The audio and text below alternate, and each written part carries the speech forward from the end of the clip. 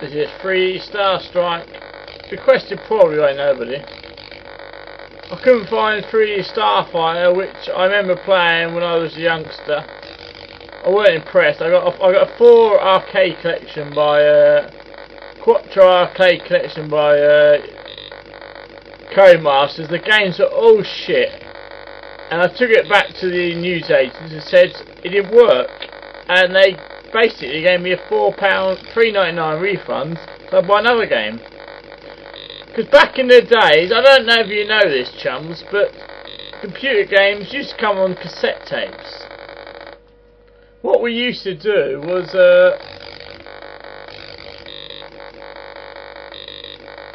whoa, upside down, all sorts. We used to play a game, say it didn't work, we weren't sure about it, and we'd take it back. And the shop would have to give us refunds. And we get another game, and then we give that game, we give it to our mates to copy, and so forth and so forth. And what happened was, a few weeks in, after we turn our games all the time, take it in turns, we'd all have about 20 games we copy off each other. Not strictly true actually. We weren't all software pirates. This is Starstrike. It's based, as you can see, look, I'm shooting stuff. There's laser towers here. This is fucking Star Wars. Some bastards nicked Star Wars. Those are catwalks. I mean, look at this. This is a Death Star. Of course it's a fucking Death Star. Back in the day, people used to nick ideas of films, other computer games, and stick it on home computers, because we used to have about 20 computer systems back in the day. We had Spectrum, Amstrad, Commodore. We had all sorts, Auric, Dragon. Nobody knew what was going on. It's TIE fighters, so people can nick ideas off each other. No one gave a fuck. Weren't. In some ways, I missed that, where you had like little guys like Clive Sinclair. He's not. Well, he might be 20 foot tall. I don't know. But they can. I've got another text message here. They can nick ideas. They can make a computer, and a few people bought it, some people didn't buy it. And this is like, they had all these computer systems, and no one knew.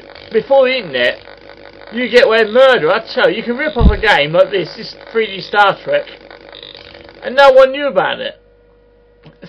Number 2 in the series, there was another second, because they didn't get sued at that stage, was a fucking good game. 3D Starstrike. This is number 1. This is basically Star Trek, but a fucking con. And look at the graphics. Graphics is shit, sound shit, speed's okay. The arcade game for Star Wars is pretty limited, which is probably why the home computers had a chance. I mean, if you've seen the home computer version of Star Wars, it's 3D vector graphics, not unakin to this. And the sound's a little bit better, but a bit shit. So this is a 3D Starstrike. I'm going to give this 4 out of 10. Number 2 in the series is much better. Now somebody wanted me to review, I think, some 3D fight by Starfight by Codemasters. I couldn't find it because Codemasters don't want you having their games. They're still going, but they've been bought out by venture capitalists, I believe, like every other British company has since 1990. Because British companies, we just sell out. We can think. The shareholders think we can be working here for rest of our lives, or we can be living it up in Marbella or wherever, and they think let's fucking do that. So we sell all our companies. So anyway, what was I saying? This is 3D Starstrike. It's by Cody's. I don't know, somebody else. I don't know. They published this game. It's not a particularly great game. They made a better game afterwards, but it's not great. It's not one of the classics.